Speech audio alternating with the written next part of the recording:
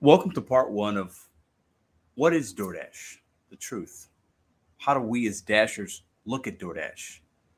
I'm going to share some story time with you guys in the next couple of videos.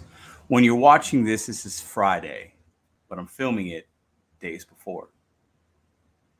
Currently, I'm in northern Michigan with family, enjoying the holiday week, or weekend, right? But I wanted to bring this little series to you guys because I am a content creator that talks about DoorDash. I talked about Instacart, Uber Eats, Uber Rideshare, and I make content for for other channels. The Rideshare guy, I talk about things over there. I have people that help collaborate with me and make content for you guys, right? And we talk about a lot of different topics. We talk about our experiences, the relatability. We talk about the good stuff, the bad stuff. Mostly what you see on YouTube is negative when it comes to DoorDash or rideshare or whatever. It's mostly negative. It's mostly somebody in their car because we are alone. They get that camera out and they film themselves in the heat of a moment. Something that happened that was bad. You didn't get a tip. You had a bad customer interaction. You had a long wait at a merchant. Something happened that was tragic. In that moment, you didn't like it. It made you so angry and you had to film and record. That's where the content came from on DoorDash in this social media space. It's also on TikTok, Facebook Reels, whatever, Facebook forums, Reddit. People type. It's mostly negative. I want to take these next couple days or whatever and talk about some positive things. I know in doing that these videos won't get a lot of clicks and views because that's how it works, but that's okay. We have to sometimes realize the space that we entered in, what brought us to do this type of work, whether it was a couple years ago, or maybe you're watching this and you're watching this channel for the first time and you just started working today or last week, and the algorithm, because my name says DoorDash in the middle, brought you to this channel to learn some information and get some relatable content. I welcome you if you're in there. I know a lot of you guys come every day, but I don't want to give you just the negative all the time, even though what we do sometimes can be very negative, and we're in our cars alone. I think that's why these creative videos that we do, the content creators, I think that's why a lot of people watch, because we feel like we can relate, because like I said, we're in our car alone, and you feel at your worst moments like you're by yourself and maybe nobody can relate or maybe somebody can relate. I think that's why we have so many content creators out there. Now, I'm going to share a little backstory with you guys first. These videos won't be really long, and this is part one of 4 or 5, okay? So stay with me. I came into the gig economy 3.5 years ago, I believe. Yeah, 3.5. I've been just making money doing this without a W-2. We do other things, but without a W-2 for 2.5 years ago, like exactly 2.5 years to the day that you're watching this. But a year before then, I started doing it part-time. I had a W-2. I had something I wanted to pay for. And I said, you know what? I used to use Uber rideshare as a passenger. I said, I could do Uber. I could do it. Let me try. I got this bill I want to pay for. Let me see if I can get this $5,000. It's almost $5,000. Work a few months after my W-2, a little bit on my day off. Let's get this cash, right? Instantly got hooked. Loved it. I mean, I liked it. The money was good. It was exciting. It was different. I liked meeting people. It was easy. I did rideshare. You run into issues. You run into things. That is life. That is work. We call it a job for a reason, right? Anytime you're trading your time for money, you're always going to run into something that isn't favorable. Then I was like, I learned about this DoorDash app. I signed up for DoorDash. I'm doing DoorDash. I'm doing Uber rideshare. I'm doing Uber Eats, still part-time. Started to have conversations with friends and family. I saw other people creating content. Said, hey, I can make some videos, right? I run into funny things. I can make some videos. I decided to, let me backtrack. Before I started making videos, I decided, hey, I want something more out of like life. I'm trying to stick of the 9 to 5, worked at a casino. Like I was like, I want something more. Like somebody else is telling me what I'm worth, which is okay. But I was like, I want to bet on myself.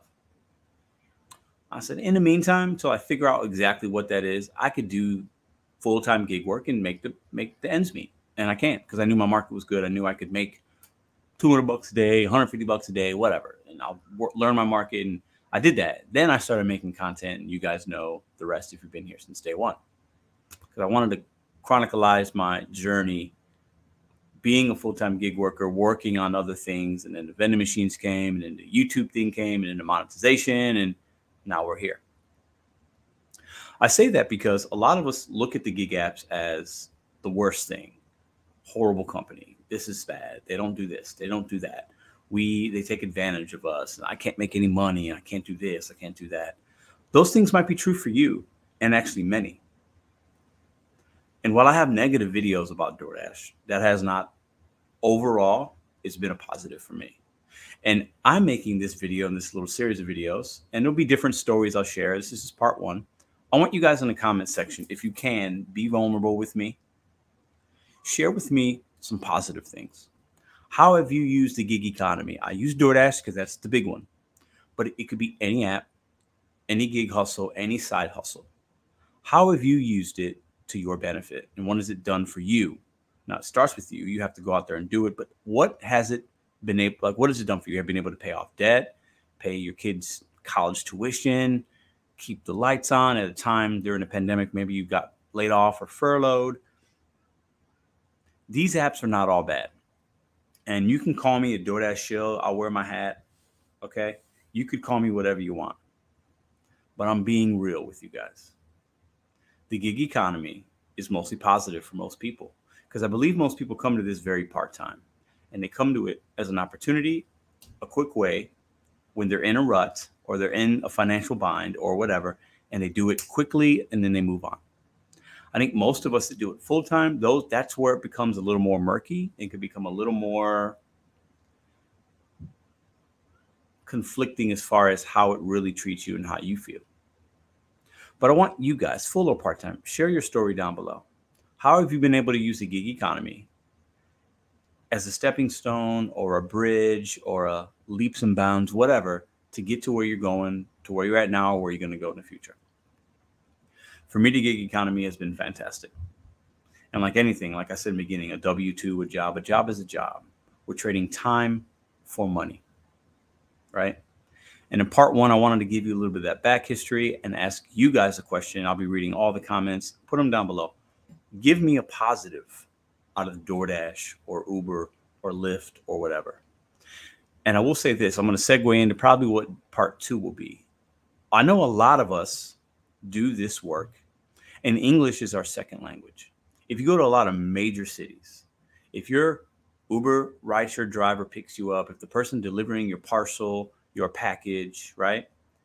A lot of people that do this work are English is their second language. I'm first generation. My mother and father were born in Puerto Rico. Their first language was Spanish. We grew up in a household. My grandparents, nothing but Spanish. My parents, Spanish and English. We grew up, it was mostly English in our household. Spanish was sprinkled in when we had like relatives around and things like that, right? So I'm first generation. But I know there are a lot of drivers out there on many of the apps, and they are foreigners to this country.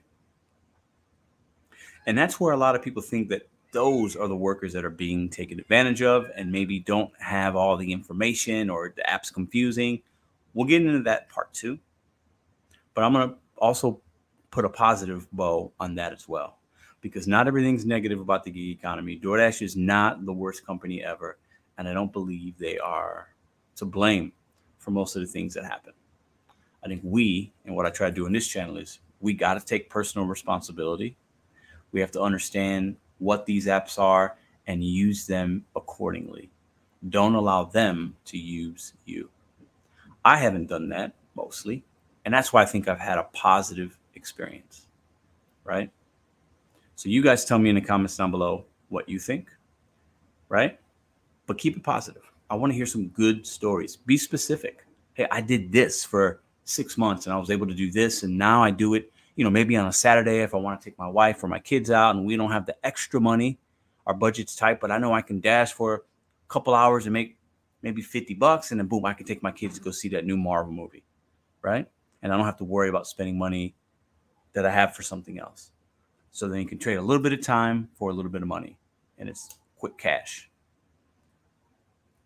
I want to hear you guys' opinions down below. That's my story, how I came into this. And I'll also leave you with this, because I think this will be a part in the series. Hannibal is Hungry interviewed me last week. It was a great interview. Go check it out on his channel. It's the State of DoorDash Part 2. There's 1 and 2. Part 2. He asked me at the end of our talk, Pedro, will you be doing this in 5 years? I gave him an answer, but I'll talk more about that in this little week series that we have going on, probably in the 3rd part. So come back tomorrow. Hope you guys enjoyed this video. I hope you guys are being safe. I hope you're making money. And let me know your comments down below. I know some of you won't like these positive videos, but I think we need to have that sometimes. Because if we're consuming ourselves with too much negativity, that's what you're going to get. I'll see you guys tomorrow. Have a great day.